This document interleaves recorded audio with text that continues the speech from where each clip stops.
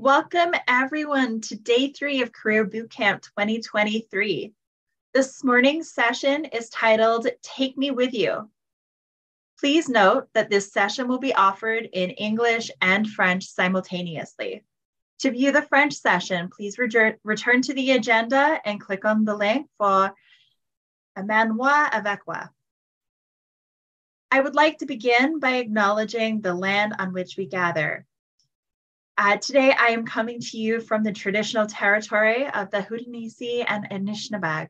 This territory is covered by the Upper Canada Treaties and is within the lands protected by the Dish with One Spoon Wampum Agreement and is directly adjacent to the Haldimand Treaty territory. Career Bootcamp is the largest conference in the GC, and the only goal is to support you in your career journey. As we move through today's session, please share questions by using the Q&A button in the language of your choice. You can vote for questions you like by clicking on the thumbs up button. As with all Fin sessions, this will be recorded so you can go back and check the recordings and the insights at a later date. Without any further ado, I'm going to turn it over to Mackenzie and get the session started. Thank you, Haley. My name is Mackenzie Ricketts, and I am a Labor Relations Advisor with Correctional Service Canada. So some of my layers include being a woman, being of Canadian Caribbean descent, being a Black Employee Network committee member, and having a huge passion for advocating for marginalized groups of individuals. Now, I am honored to welcome two great panelists for today's session, Steph Percival and Justine Reynolds.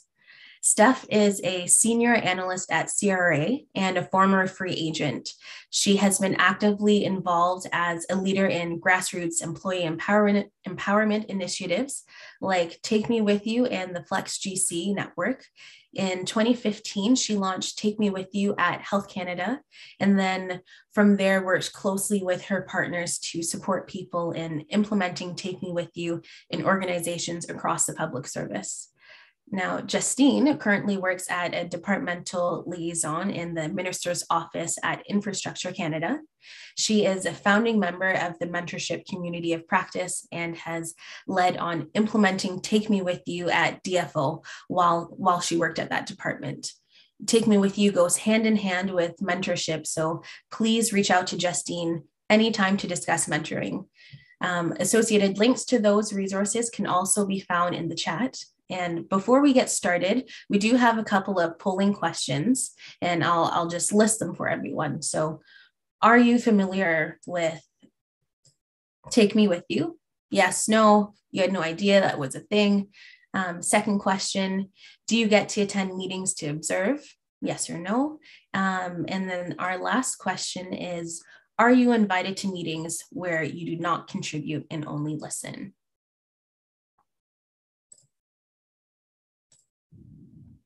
So while those answers are coming in, we're just going to go ahead and get started. And the first question I have is going to be for you, Steph. So give us a Coles Notes view of what Take Me With You is and explain its history. Thanks, Mackenzie. So the goal of Take Me With You is to empower employees to attend meetings and other activities related to their professional interests. So this could include things like management meetings where their work is being discussed, could include executive meetings where decisions are being made, or it could be just purely for career development interests. For managers, intentionally developing employees through Take Me With You can help them feel empowered and valued. And for employees, Take Me With You can be a way to better understand the organizational context and how decisions are made. It's also a great way to gain exposure to people and perspectives you might not otherwise be exposed to without Take Me With You. Mackenzie, you were telling me recently about Take Me With You experience that you had. Would you mind sharing that with everyone? Yeah, absolutely, Steph. So like I was telling you, a few weeks ago, I had a conversation with an executive in my organization. And during our conversation, another executive kind of just stepped in to give them some updates on a case that they were working on together.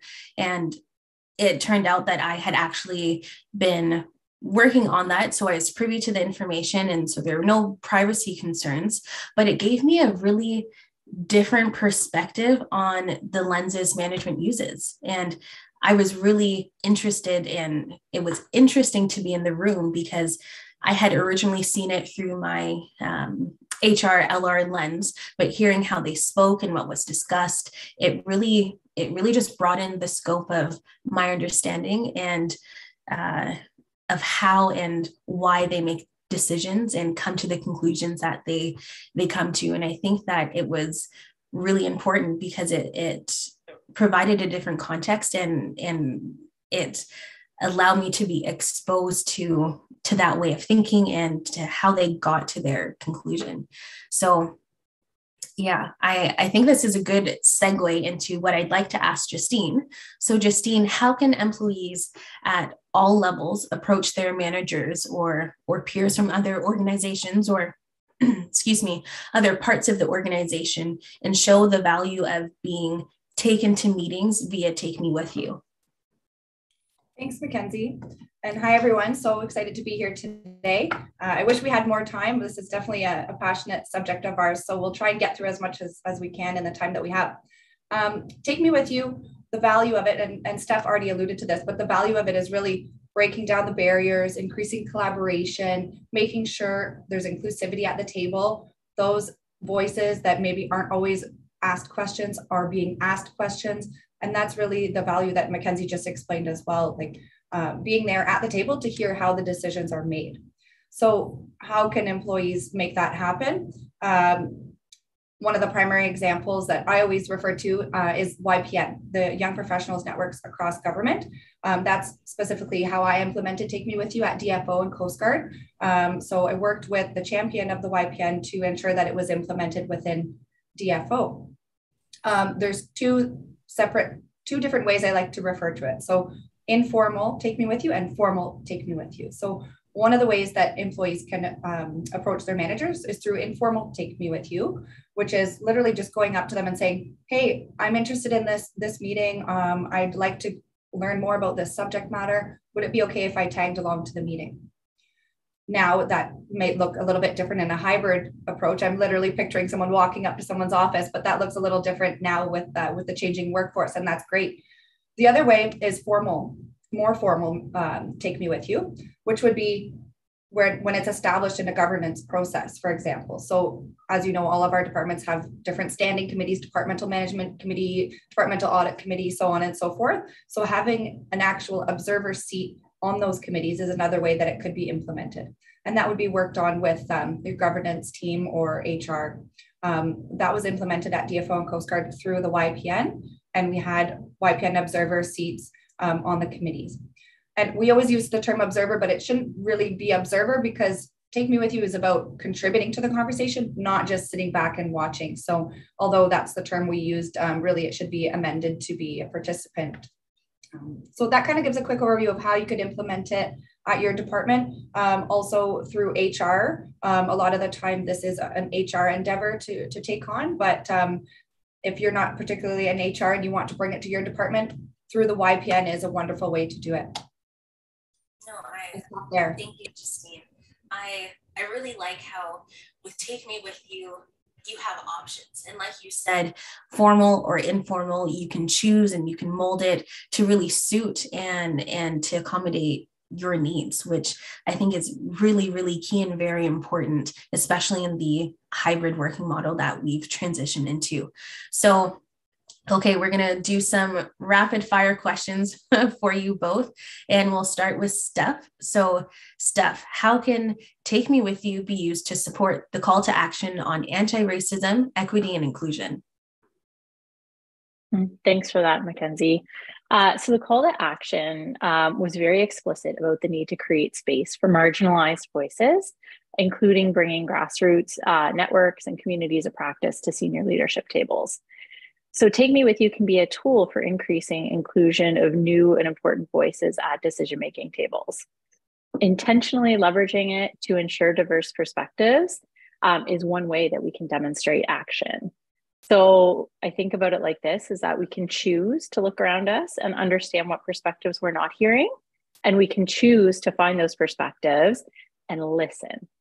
And if you have that perspective to bring, if you know that your perspective isn't one that's getting heard currently, then I really encourage you to ask ask for opportunities to take me with you.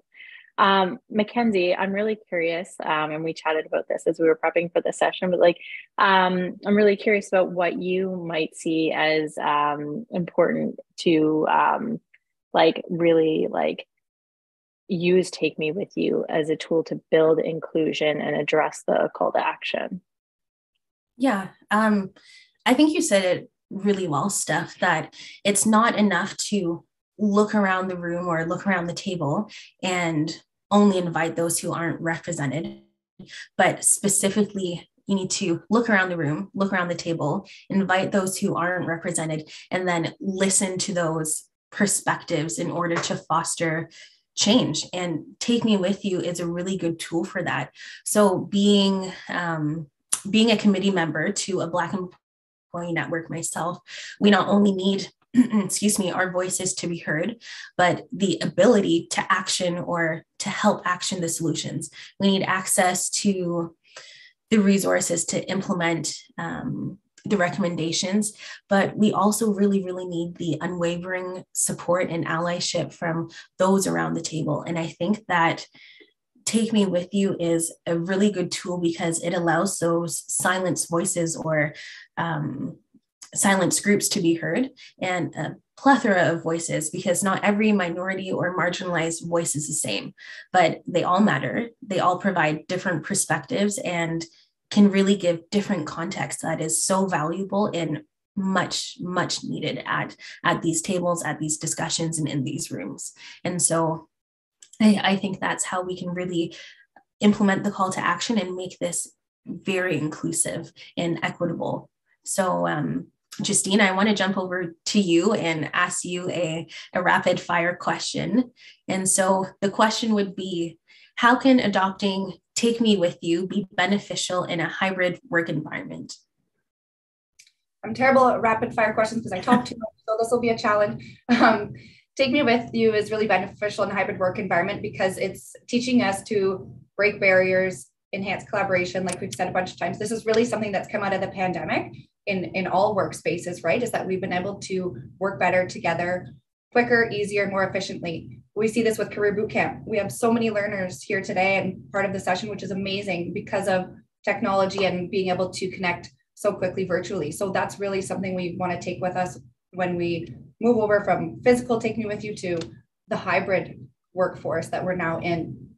So really important to remember that. And I feel like, and I'm sure we can all agree that it makes things easier in a sense to implement Take Me With You in a hybrid workforce, because we're not just talking about bringing someone to a boardroom where there may be limited space.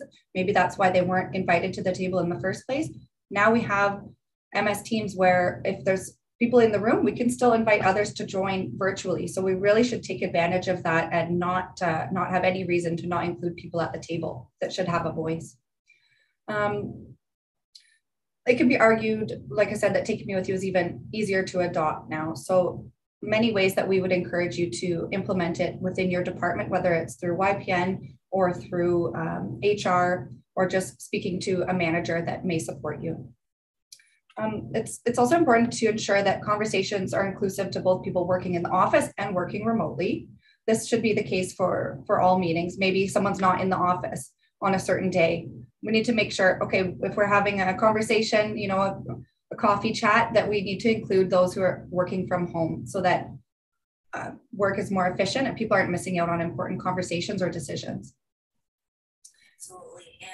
And that, just to go off of what you were saying, Justine, that's one of the really great features of Take Me With You. The versatility and the adaptability of this is amazing. And as you and Steph have been talking, I'm just recounting and going through situations that I've been in, and I'm thinking, oh, that was a Take Me With You moment. It might not have been recognized, or it might have been very informal.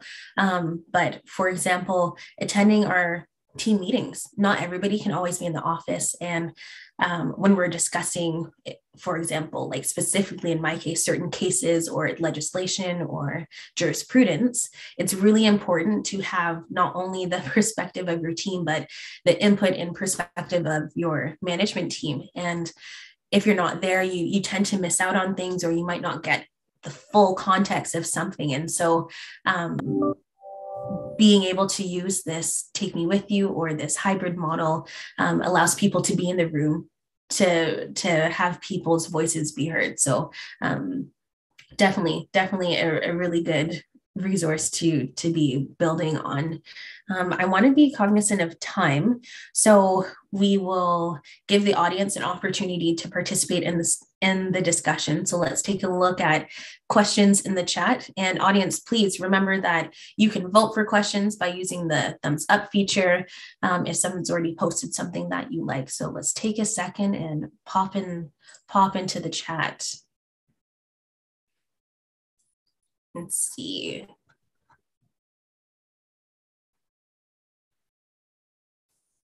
Okay, I'm not seeing too many questions in the chat, but let me try this side.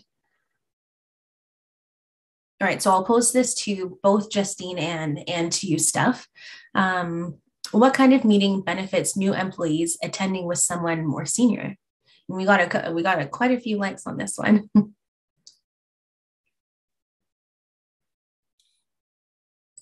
So I can jump in first. What kind of meetings benefit new employees? It really depends on your career aspirations. So, joining a meeting to learn about a specific subject matter could be quite beneficial for you, or joining a meeting to learn about a different sector or branch could be quite beneficial to see maybe you want to work there. Can I join in and see how their branch works? Is it something I'm interested in? Something you maybe have been thinking about career-wise, but not really sure. So learning about a new subject, a different area within the department, even cross horizontal experiences could be an opportunity as well, not just within your department, but attending other departmental meetings if it's permitted, or hearing about something from someone else who does that in a different department. I'm thinking YPN, cross collaboration with Fin, lots of that happens often, and really for career development. So think about what you want out of your career and maybe a meeting that might be beneficial to you. I'll stop there for now. I'll just quickly add on to that like participating in Take Me With You experiences when you're early in a new role can just help you build your network within not only your team, but your directorate or your branch. So really it's beneficial just to build those connections and understand to what everyone is working on, because I find the more connected you are to all of the work that's happening within your team or your directorate, the better informed you are to respond when you're asked to work on different taskings, because you understand the bigger context. So there's really quite a range. We're going to stay in the chat a little longer because I see quite a few questions with quite a few upvotes. So the next question is, how do you identify meetings to ask to attend if you are not informed about those meetings happening? So I can jump in here first. And I think one of the best ways to do this is to actually build it as a team practice. So hopefully your team's having like fairly regular connection points and you have conversations about the way that you work. So one of the things that you can do is just say, I'm interested in Take Me With You experiences, and ask your manager, could you please brief us when there's like an executive committee meeting coming up or anything that's important coming up, and then ask, because the more transparent our organizations and our management team is about what's happening, the more we can actually like put our foot forward and say like, okay, I want to attend this meeting. But sometimes it does take that prompt from somebody. And then, if there's a certain subject matter that you're interested in or whatever, look at what networks are in your department and when they meet. And if you can attend some of those meetings, like look at what other branches there are, like check out your organizational structure and try to build your network and contacts, because that can be a way to increase opportunities to attend meetings that you might not be aware of too. Yeah, I don't have much to add to that. Great job, Steph. Just keep your networks close and chat with people and find out what they're doing. That's what my suggestion would be. Find out what the departmental governance committees are. That's more formal, of course, but there may be some you'd be interested in there as well. Mm-hmm.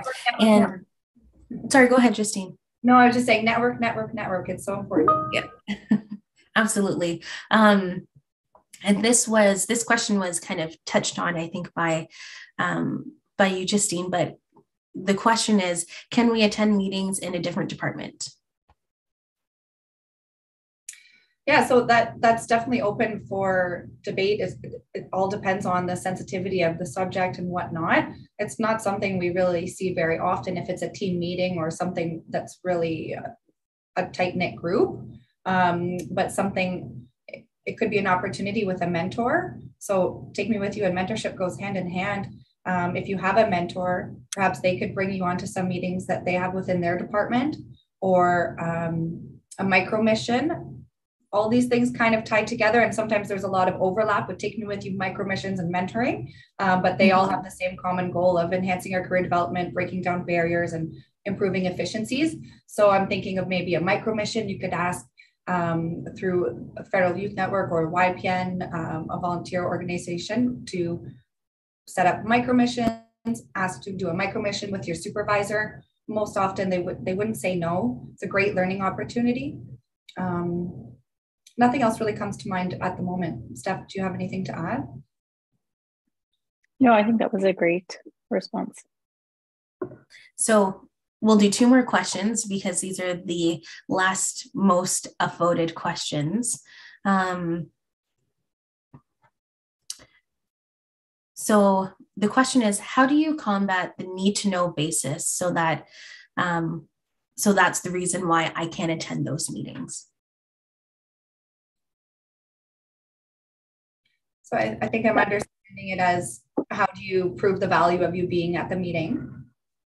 When it's on like a need to know basis, or that's the response that you're getting, is what I'm assuming the question's asking. So yeah, sometimes there might be pushback from management if it's a sensitive subject or whatnot, or they're aiming to keep the room small, whether it's in-person room or virtual room. But you could have a conversation with your manager and explain to them the value of this. There's going to be less need for multiple meetings. You know how so many times we see a pre-brief, the actual meeting, and then a debrief, maybe even 2 debriefs, depending on who's there. So really improving efficiencies, having you who's working on the subject yourself or interested in the subject yourself being at the table creates, saves so much time and effort all around, less meetings, less debriefs required. So trying to prove the value of it and trying to prove the value of you being there should go a long way with your manager. Mm-hmm. Yeah, I'll just expand on that quickly and say, like, there are going to be times when, due to privacy reasons, security reasons, etc., like, there are just going to be things that not everyone is cleared to sit in on, and that's just part of how we operate, and it makes sense. But like, we should be operating in a transparent management context. So I know we're not always in that scenario, but there are lots of tools and resources on our GC Connects page. There's a group on GC Connects. So if you search Take Me With You, you should find the group. It's all capitals, Take Me With You. And there are lots of products on there about how to approach your management. So you can get additional tips there. I'll also add that, and if you've added questions that don't get addressed today, if you go and post those questions in that group, I will come and answer them for you. And I'll also be at the networking event on Thursday. So if you join that, then I can answer questions there as well. Thank you. Thank you, both Steph and Justine. We're going to squeeze in one more question. And this is, I don't know anyone who would go to meetings on the subject I am most interested in. How can I get into those meetings? Network.